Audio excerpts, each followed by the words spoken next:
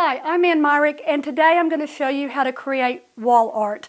And what is wall art, people might ask? Wall art is anything that you want to put on a wall that might take the place of a piece of artwork or a picture.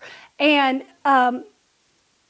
these days you can just really get out of the box and really have fun with it.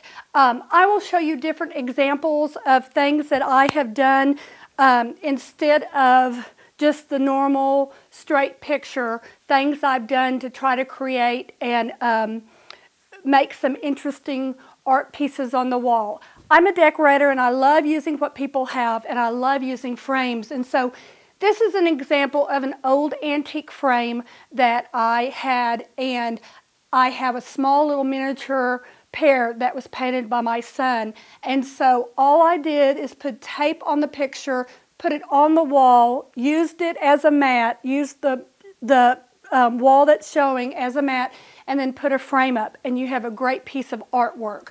I love using mirrors. Mirrors will open up a small space. I love using 3 or 4 mirrors, a group of mirrors. They look great together. This is another frame, and then I just put a little wood planter with putting some texture of an artichoke in. So that is another great look. Other things to think about is creating texture. This is a great basket. It's an old antique French bread basket, and you could put this on the wall. It looks great, taking everything else down, hanging on the wall. And what you could do is fill it with like yarrow or a flower, and you could have a neat dried flower in here, but this would be a great art piece. Think out of the box. Go around your house, attic, basement, look to see what you already have. Old iron pieces, old interesting wood pieces.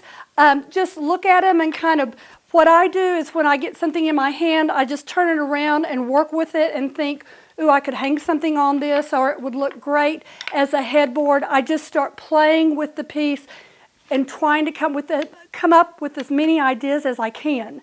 This is Myrick. Have fun, and this is how to create wall art.